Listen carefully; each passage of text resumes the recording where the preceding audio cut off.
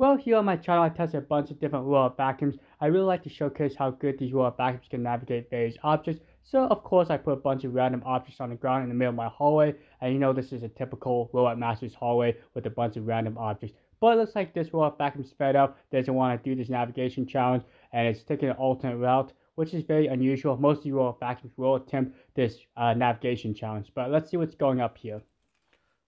Well, hello, my favorite YouTube peeps. How's it going? It's Nathan here, Royal Masters. Thanks so much for stopping by and watching this cool video. So today in front of me, I got the 360 S5, and a huge shout out to 360 for sending me out this robot in exchange for a review. You guys are awesome. And before we begin, make sure you hit this like pillow right there. It really does help out the video, helps out the channel, and it means the world to me. Okay, so in this video, we're going to talk about the 360 S5. I did some cleaning challenges, I did a navigation challenge, and we'll see if this is right for you. And one thing to remember is this guy is priced around $199, so it's actually a pretty good deal for a LiDAR-based roll-up vacuum. Not a lot of roll-up vacuums in this price point offers LiDAR navigation. Alright, let's see what the 360 S5 is all about. Okay, so the first thing I did was a navigation challenge. I did two types of challenges. I did one with like water bottles, and I had it go to a target point, and I felt like this S5 did a really good job. And in the beginning of the video, you noticed that the roll-up vacuum took an alternate route. I was actually shocked by that. Usually these roll-up vacuums will try to go through the challenge, so I had to get smart, close the door, and finally the S5 went through it without any issues. I think it hit one bottle, but I think despite having this front-facing 3D technology, it was able to recognize most of the objects in that challenge. So no gripes about that. Also, my next clean challenge, I took some random teddy bears. I know having teddy bears in the middle of a kitchen is completely normal, but this is really just to show how well the optical avoidance is, and it relies on its 360-degree scanning laser system to avoid these objects. And during the testing, it was able to go around the objects, effectively clean it. And you may notice towards the end of the challenge, it was able to adjust its cleaning pattern. So if you have it set to clean twice, it would start in one direction and then crisscross in the other direction. So I really like the crisscross pattern. A lot of these roll-up vacuums don't offer that feature. I wish they all did, because having a crisscross pattern really helps with the cleaning and being able to get the dirt and debris from multiple angles. Okay, so in a more realistic scenario, I took this guy in my office area and had this guy go around my chair legs, my table, and you can see that the roll-up vacuum is pretty good. It was able to get under most of the areas. Now, like the wooden chair leg area, like with the pretty tight, the roll-up vacuum did not try to go under there, so it left some dirt and debris. So this isn't the most aggressive roll-up vacuum. I have seen roll-up vacuums that are very aggressive, and there's kind of like a fine line between being too aggressive and not being aggressive enough. But that brings me into my next point. Okay, so let's go ahead and look into the app. I'm going to show you a couple highlighted features I found. So I'll go ahead and bring in my smartphone here. So this guy does support Android or iPhone. This is the Galaxy Z Fold 2, but you can basically use any Android device. So let's go ahead and jump into the 360 Robot application. And it's very similar to most of these roll-up vacuum applications you probably all know about. So I won't go too into depth into the application, but you can see that there's the main map there. It's broken down into rooms, and you'll have your like smart toggles right here, and also you have the feet squared, you have the minutes, and you also have the estimated area of this map. So that's really cool. You can also change this to metric as well if you like the meter squared. Okay, so let me show you the highlighted features here. Before we do that, I really like this layout where it gives you all the permanent information right there. And here's where your multi-story map management is. You can save up to 10 floor plans. And it's really easy to rename the floor plan, delete the floor plan, save it with the little heart icon, and use it. I really like this. 360 really has a good implementation on the multi-map saving. Alright, so for my last demonstration, you notice that the 360 S5 was pretty gentle around the objects as long as the LiDAR sensor was able to pick up the objects. Now, for this demonstration, you notice that this represents like a bed frame or something where you have a sheet hanging down to the floor, and most of these roll-up vacuums that use LiDAR won't be able to go through it because it thinks it's an object. But 360 decided to solve that issue by offering an anti-collision toggle. So if I disable this, now the roll-up vacuum is going to kind of be more aggressive and see if we can get through this bed sheet here. Alright, let's go and see if this feature works.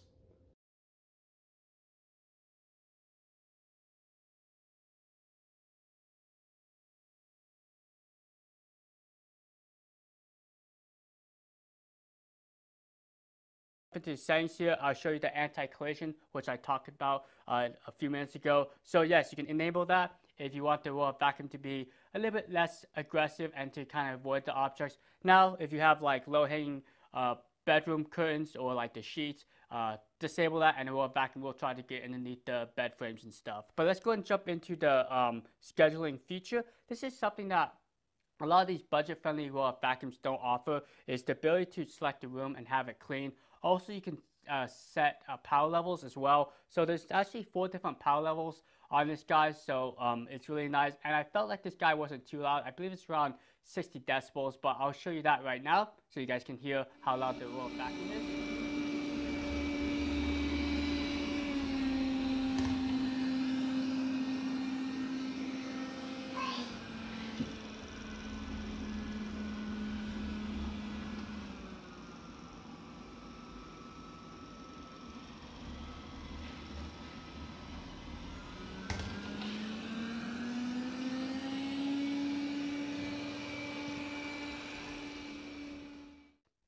Okay, so we're back, and now let's keep going here. So let's go and jump into the clean schedule. You can see you can change it, and this is done in military time. You also can clean once, you can do weekend, you can customize weekday. So that's nothing new with scheduling, but here's where you can do areas. That's something I haven't seen on robot vacuums for the most part, is being able to clean a certain area. So for example, in the morning after your dog Fluffy eats their food, you can actually have the robot vacuum go around that doggy bowl area and just clean up. So that's a really nice touch.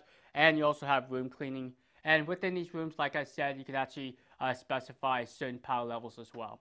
So this is really nice. I really like the fact that 360 spent the time to add all the core features you might want in a robot vacuum and not really add any additional unnecessary features.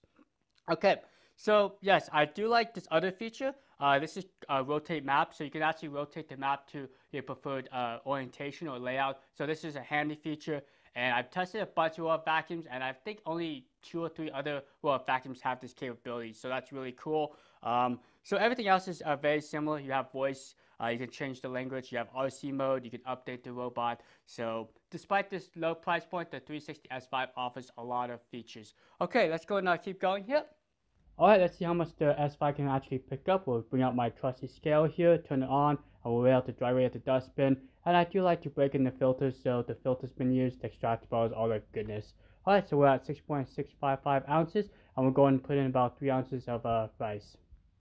Okay, up top there's 3 toggles. You got room, house, and area. Let's go and use area for this demonstration. Unfortunately, you can't zoom in on the map to make it a little bit easier to set up your area select, but with that green square there, you can make it a rectangle square and just kind of highlight over the area you want the robot vacuum to clean. And off to the right there, you got 2 toggles. You can add another area, or you can have it clean more than once, do it twice. And once you got everything set up, at the bottom there, you do have the vacuum level. Let's go and make it max mode, and we'll see how well it can clean this rice on the floor. Okay, I'm going to clean this area.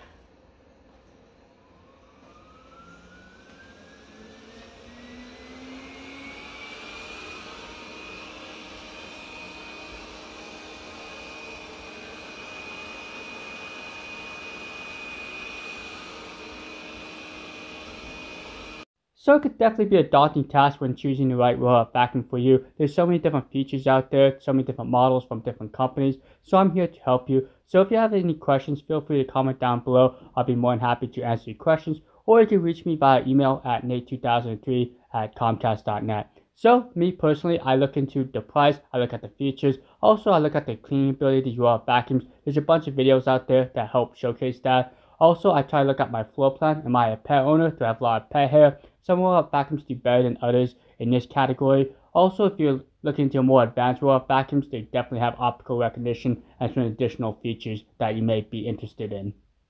Okay, so here's a look at the clean results. You notice that there's still a little bit of rice right there. Let me check the carpets here. Seems like you actually did a good job. I don't feel a lot of rice there. And check over here. You can see that there's some rice under this lip here. So I would think that the side brush would be able to get that, but it got most of the rice in the corner, but kind of pushed it near the docking station. And since the robot leaves a gap, there's some debris that's going to be expected. So my best suggestion is to put the docking station in an area where you don't mind having some dirt accumulation, and you can just clean this off later. But let's go and check the weight of the dustbin, and we'll see how much it actually picked up. So it looks like it picked up 2.84 ounces from the original dry weight of the dustbin. That's not too bad. So if I did that in my head, it's about 95%. Actually, I calculated it out beforehand.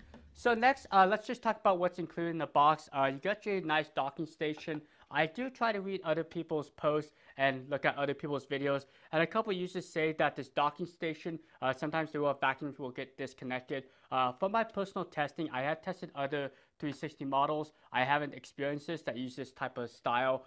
Maybe it's just the way the docking station is up against a wall. Make sure it's against a flat surface, because this whole surface is flat and it's kind of like up against like a what do you call this, 45-degree angle. So if the docking station's like this, or if it's kind of like offset, yes, I would think that the robot vacuum would get disconnected. So that's just my take on it, is make sure this docking station is nice and flush to the wall. Also, I like the fact that you can wrap the cable around, so it makes it a really nice cleanup right there. And also with this power adapter, you press this button right here, you can actually change out the prong adapters. So I know a lot of people won't be traveling with the robots overseas, but maybe if you're going to resell the robot, it's kind of a nice thing to have. You can just don't have to worry about if it's going to be compatible with a different country. Okay, so you also have a bunch of manuals here. You got my application quick start guide. I like these because it makes it really easy just to take your smartphone, scan it, and just keep on get going right away. Also, my favorite is the quick start guide. So it gives you all the information you need to just get started. It's really easy to start these robots. Put them on a docking station, press the power button. You can almost press clean, and it'll just start going. Now, my least favorite is this giant instruction manual. Look at this thing. This thing is huge. I think 360 purposely made this manual super big just to, you know, get on my nerves. But no, in reality, there's multiple languages in this manual, so they should be able to cover a lot of countries. And there's a lot of great information, and there's that QR code. So this booklet thing, I'm just going to toss over here. Okay, so let's go and look at the actual design of the 360 S5. I'll go and put you guys close here. So this is a very minimalistic design, nothing too crazy about it. You do have the power button, also acts as a clean button, and then you got your return to home. Now you do have the clickable domey knobby thingy. That's something that Robot Masters just came up with.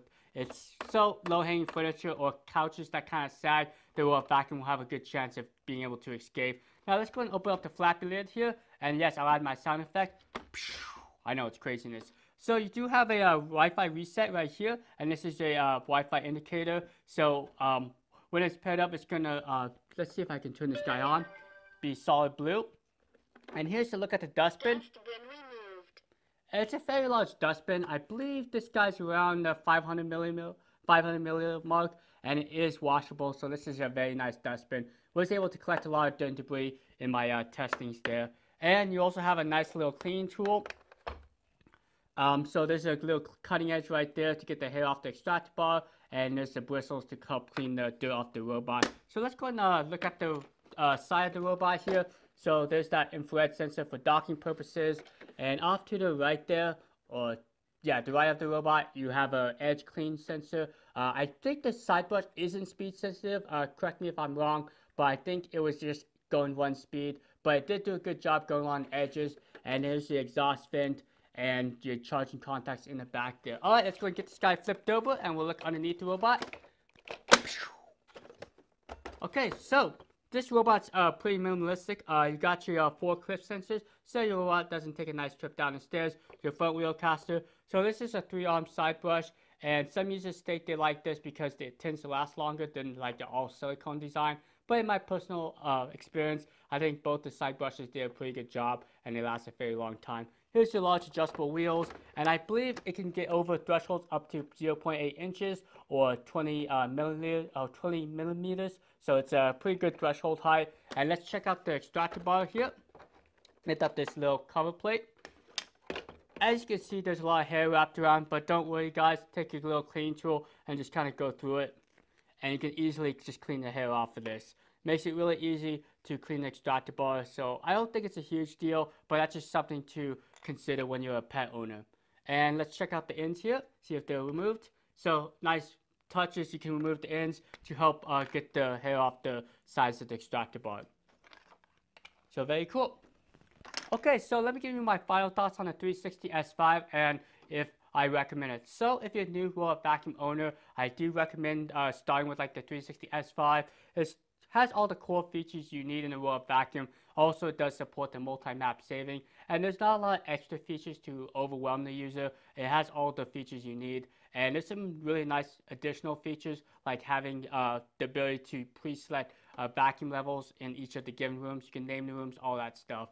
Also, the navigation is pretty good. It's not the best out there, but for the $199 price point, I think it's one of the best out there for the category. So I don't have any complaints about the navigation. So if you're looking for a good secondary robot vacuum, the 360 S5 is good. You could also probably use this as your primary robot vacuum. But if you're someone that wants the latest and greatest, well, you might have to look elsewhere. And this guy does not have mopping, so that's just something to consider. There's no mopping plate on this guy, but a lot of users just want a vacuuming robot.